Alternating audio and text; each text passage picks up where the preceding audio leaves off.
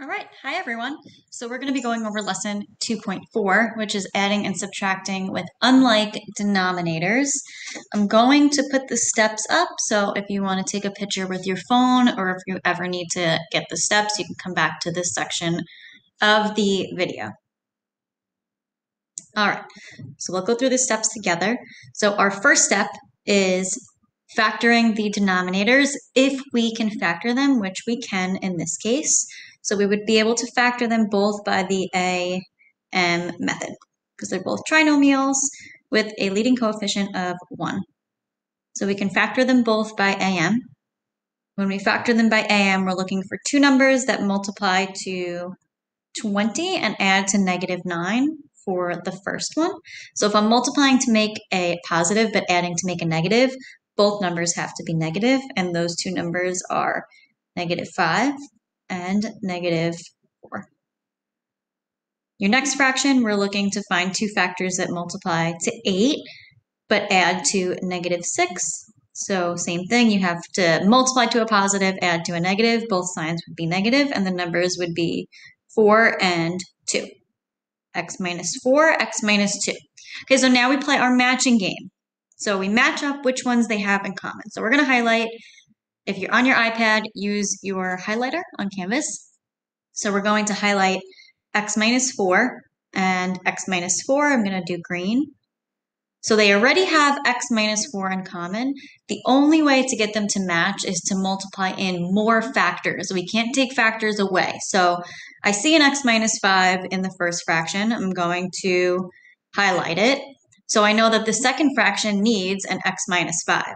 So I'm going to multiply in an x minus 5 to the numerator and denominator. And remember, the reason that we multiply the same thing in the top and the bottom is because x minus 5 over x minus 5 is really just the number 1. So we're not actually changing the value of the fraction. We're just changing the look of the fraction to make it match. Then we can color coordinate it. So they both have the x minus 4 factor and they both have the x minus 5 factor. So now the first fraction, and pick a different color. I'm going to use blue, and we're going to highlight the x minus 2 factor. So now the first fraction needs an x minus 2. So I'm going to multiply in an x minus 2 to the numerator and the denominator. And now they both match. So your LCD, which is what you want to write down, is an x minus 4 they have in common, an x minus 5 they have in common, and an x minus 2. That's your LCD. Now you can add those two fractions because they have the same denominator. So you have to work with the numerators, distribute the numerators. X minus 2 distributed to 1 is just x minus 2. And in the same step, I know that I can add it to the second fraction because they have the same denominator now. So I'm going to turn it into one fraction.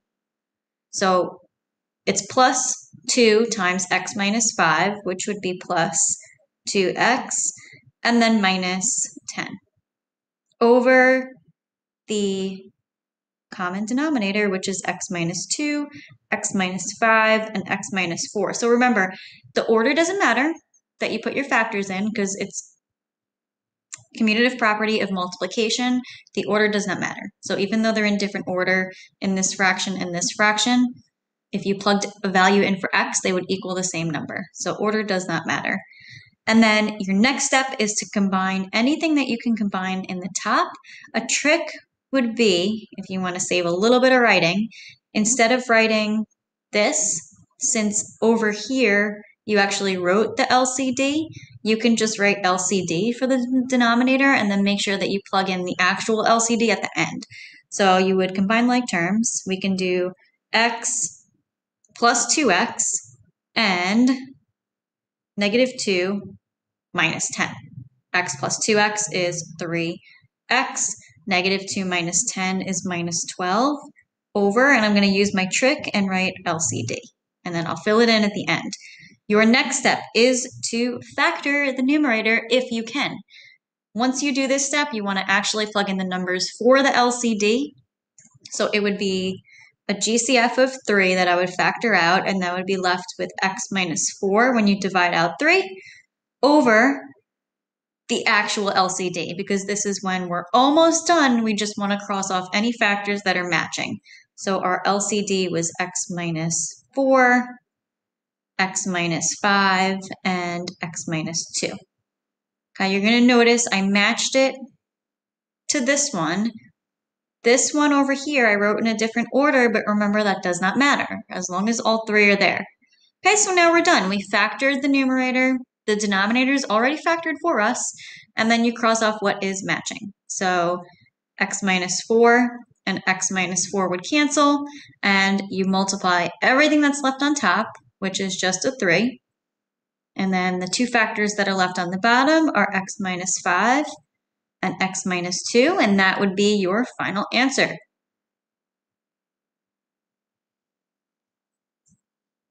All right, next question. Same topic, just this is subtraction. So for subtraction, I would suggest doing keep, change, change, which means that you change the subtraction to addition and then change all the signs in the numerator of the second fraction. That would be my suggestion. The only other thing you can do is remember to distribute the negative sign, but if you do keep, change, change, that might eliminate some silly mistakes. So if anything in the numerator is more than one term, put it in parentheses. The denominators, they do not match, so we cannot subtract these 2 fractions. I'm going to go to the next slide so that you can review the steps. Take a picture, take a screenshot so that you have it. So for this question, I would try to pause the video and try the problems on your own and then play the video when you're ready to check your work. So the first denominator, x to the second minus 21, I would factor using difference of 2 perfect squares, also known as dots. The second denominator, I would factor by a m. And this should be a positive 8, not a negative 8. All right, so then x plus 4 we're going to write down. And when we factor the denominator by dots, you should get x plus 11 and x minus 11. The next one, keep x minus 2 in the parentheses. And in this case, I am going to do keep, change, change. So I'm going to change this to addition and make it negative 2x plus 1 over, and then this would factor 2 numbers that multiply to negative 33 but add to positive 8 would be x plus 11 and x minus 3.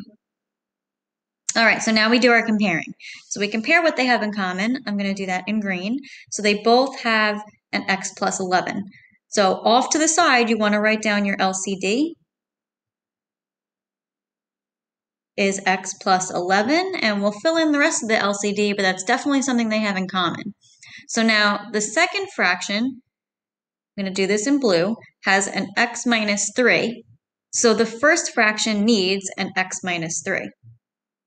So you would multiply that in the numerator and the denominator and keep it the same color. So they both have an x minus 3 now and an x plus 11. So the next part of your LCD would be x minus 3.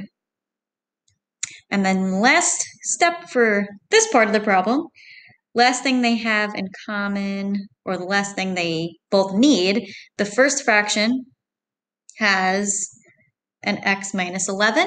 So the second fraction needs an x minus 11 in the denominator. And remember, we have to multiply it to the numerator also.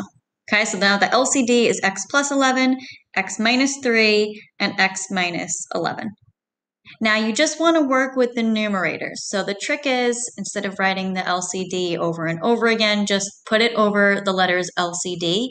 And then once you're done simplifying the numerators and factoring, then you can put it back over the real LCD. So you got to be careful. We're multiplying a binomial times a binomial, so you would have to double distribute. This would turn into x to the second plus 4x minus 3x minus 12. See, now this is where it's nice when you do keep change, because you don't have to worry about distributing the negative sign to whatever you get. The negative is already distributed. So we would do negative 2x times x is negative 2x to the second minus 2x to the second. Negative 2x times negative 11 is plus 22x. 1 times x is plus x, and then 1 times negative 11 is minus 11. All right, so there's a lot going on here, but we just got to combine like terms, and I am going to keep it as a fraction. So either you can actually write out the LCD like this, or you could have just written the words LCD. Okay, for now, I'll keep it as the numbers, but we're not doing anything with the denominator because the numerator is a mess and we got to simplify it and then factor it. So color coordinate everything. I see an x to the second minus a 2x to the second. Then I have a 4x minus 3x and a 22x plus x. And then the last thing that I can simplify would be negative 12 minus 11. So you're just combining like terms. X to the second minus 2x to the second is negative x to the second. Then we have 4x minus 3x is 1x. 1x plus 22x is 23x, plus another x is 24x. So plus 24x, and then negative 12 minus 11, use your calculator if you're not sure, that would be negative minus 23. All right, and then that's over the x minus 3, x plus 11, x minus 11. Okay, so we got to work with the numerator still. We want to try to factor that. So since the x squared is a negative, we're actually going to factor out a negative 1. So I'm going to factor out a negative 1. That will leave me with a positive x squared minus 24x and then plus 23. That's going to make it a lot easier for us to do the AM method. And again, just to get used to writing the LCD, just keep writing the LCD. If you want, like I said before, you can just write LCD, but know that you have to actually plug this in at the end when you're ready to simplify. So this would turn into negative 1. Two numbers that multiply to positive 23 but add to negative 24 would be negative 23 and negative 1. And then it's over x minus 3, x plus 11, x minus 11. Okay, so in this case, nothing canceled, so that would be your final answer. Okay, I hope this video helped. We're just doing 2 questions, and if you have any further questions or if you want extra review, just message me on Canvas, and I hope everyone has a great day.